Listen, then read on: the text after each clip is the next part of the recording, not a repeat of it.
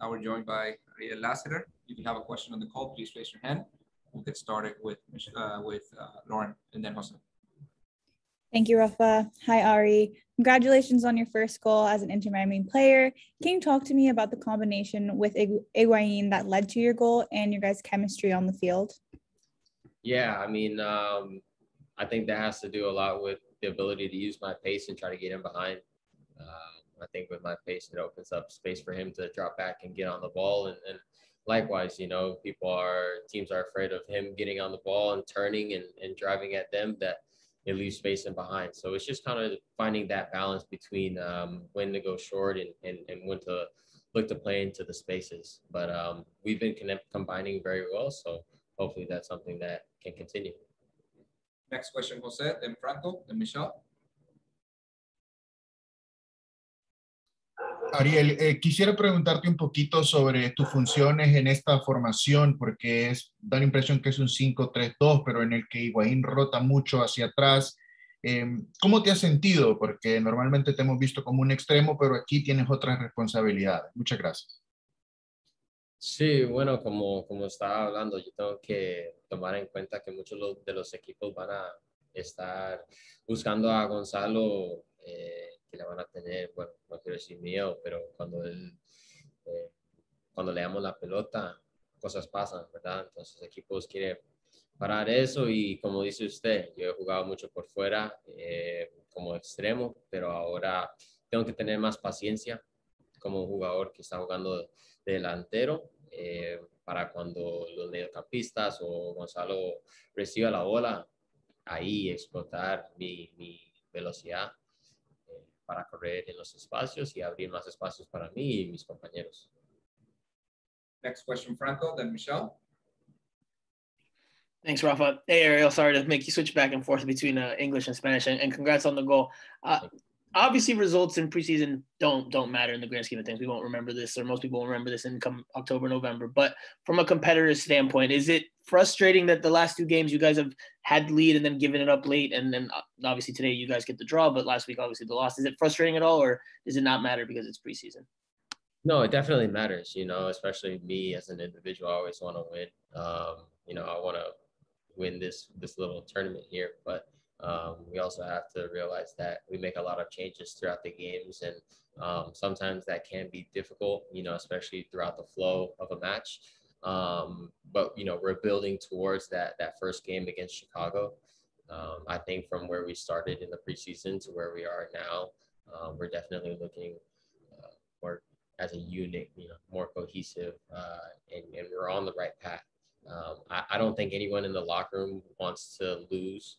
I don't think anyone is happy about the result. And even in today's match, I felt like we could have definitely came away with the victory. But, we have to look towards Tuesday now and assess the match from today and can continue to move forward. Next question, Michelle. Hi, Ariel. Congrats on the goal also. Can you just talk about, there's so many new players on this team. A lot of people DeAndre just got there. A lot of you are new. How important is this week away as a group, as far as off the field chemistry, which will then obviously translate on the field, I think. But, can you just describe a little what it's been like, just, traveling together as a group and how you think that'll help the team? Thank you. Yeah, for sure. I think these trips are extremely important, like you say, off the field. I know there's been a lot of changes in the club as far as players and staff.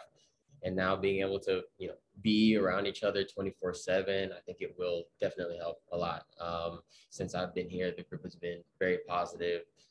Everybody's very welcoming to myself and to others as well. I haven't seen anything very negative at all. And I think that will translate onto the pitch. But just like anything, it will take a little bit of time. Last two questions, Lauren, then Franco. Thanks, Rafa. Getting closer to the home opener, how excited are you and this team to play in that home opener in front of the fans who you kind of got to meet the other day at open training? Yeah, I was talking to one of my best friends about this.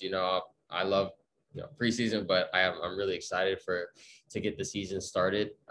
There's nothing like season play, and especially me having an opportunity here at such a great club like Inter Miami, you know, eyes are going to be on the club, and the club wants to do big things, and as do I. So looking forward to the game against Chicago, you know, super excited, but we have to be ready, and I definitely think we will be.